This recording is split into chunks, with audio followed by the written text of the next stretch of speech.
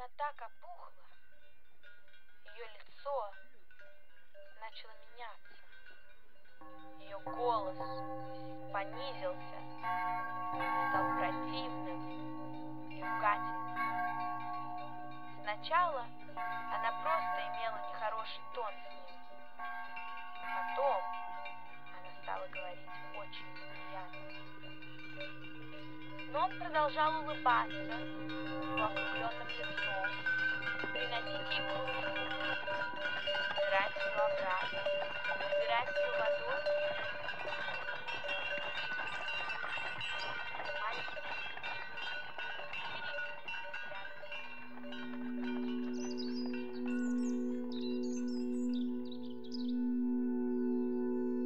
He was a small man, almost childlike with his round face. We loved to follow him around, not getting very close. There were always birds near him, small little birds around him, which most didn't notice as strange, and many didn't notice at all. But we did, especially for how thin the air was up there. These little birds always surrounding him, and sometimes a rabbit, and always the same one. He lived up higher than the others. We loved to sneak up and see what he was doing, although no one could make sense of him. Moving things around, he would come down, break a stick, pull a flower, take some water, and go back up. The older people told us to stay away from him, but no one knew why. They should stay away, we often heard, even though it was commonly known that he was good luck for us all. So much so that many people carried food up and left it for him. And yet, they were also afraid of him.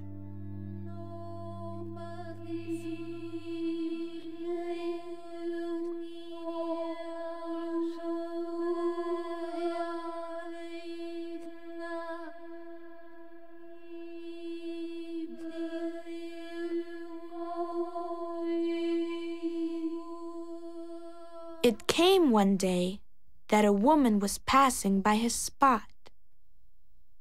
She stopped and asked him for some water.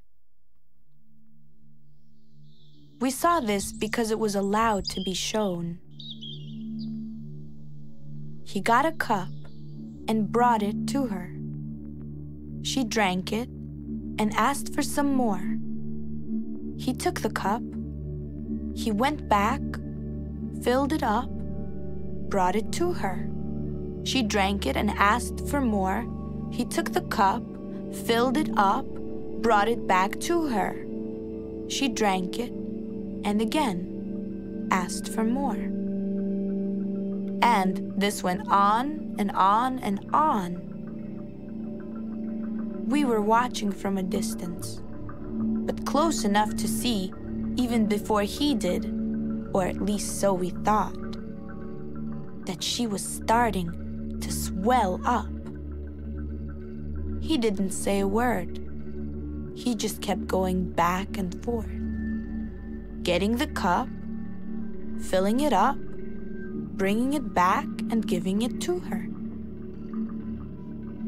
Eventually, she started to swell to the point that there was no way he couldn't have noticed. And yet, he said nothing. He just kept trotting back and forth the same path, bringing cup after cup of water. She began to become grotesquely swollen, and her face began to change. Her voice deepened and became repugnant and abusive. At first, she just had a mean tone with him, but soon she started to speak unkindly. He kept smiling his round smile, grabbing the cup, taking it away, filling it up, and bringing it back. The little birds chirping at his side. He didn't even seem to notice the beast being born out of this woman. She grew larger and larger. Eventually, she started throwing the cup at him and shouting, "More water, you stupid little man." And with his round smile, he brought it to her. Now, eventually, the birds began to become disturbed.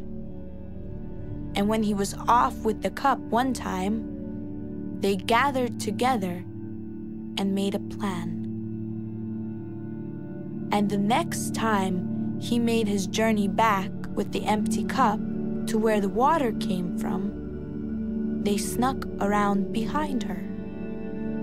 She was picking at her teeth and didn't notice them, or didn't care.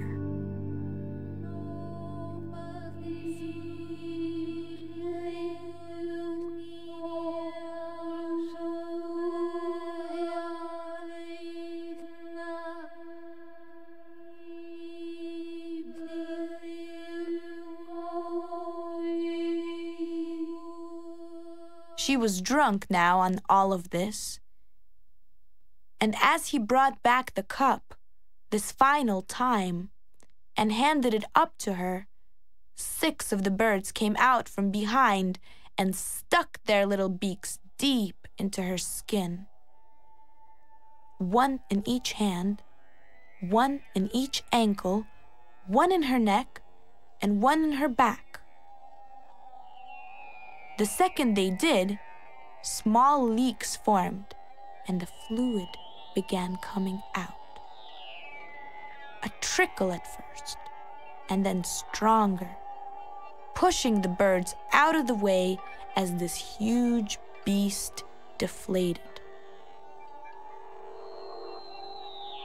As soon as she became aware, her anger boiled, far beyond anything her rude manner had suggested. She began shouting, "What's happening? Who's done this?" She turned and saw the 6 birds, and with a flash in her eye, incinerated them, leaving small scars on the ground. Then she turned to the man and bellowed so fiercely, her fiery breath burning his body, charring it down to the bone in an instant. All but the hand that held the cup, it fell against the rock, smoldering.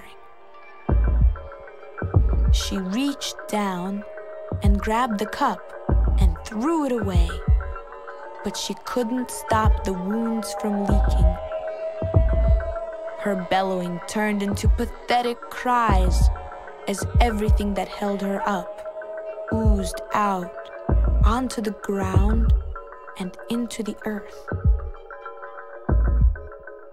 Once there was complete silence and everything was still, we came out of hiding and moved on to the scene. It was as if a great battle had taken place, and yet it seemed no one had won.